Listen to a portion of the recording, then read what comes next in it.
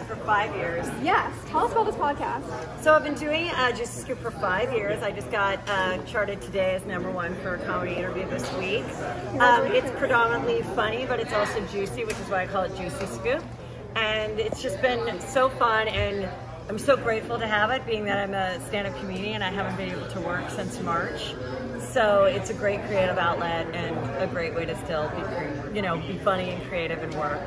Absolutely. And there's not many female comedians. You are such a great role model for a lot of young women today. What advice do you have for women that want to get into comedy?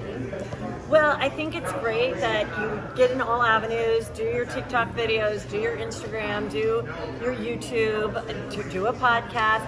But then when it's able to open up again and get on stage, that's really what makes stand-up comedians unique to everybody else. And it's a great art that I miss, but I think it'll happen again. But you can watch my special. It's out right now on Amazon Prime Direct. It's called Juicy Scoop, but it's stand-up. So yeah, I think get out when someone laughs at something, write it down, film it, start archiving all your stuff. Awesome. Well, I'm really excited to check it out. Where can people watch it? Amazon Prime. Amazon Prime Video Direct is the special, and then the podcast is Juicy Scoop anywhere where you listen to podcasts, and it's all at heathermcdonald.net.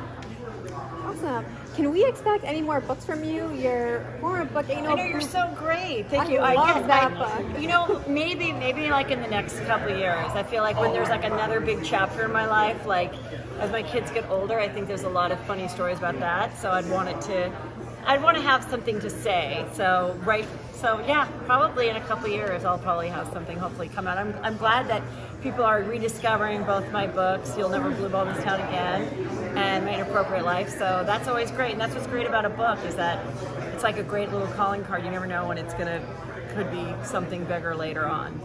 Exactly.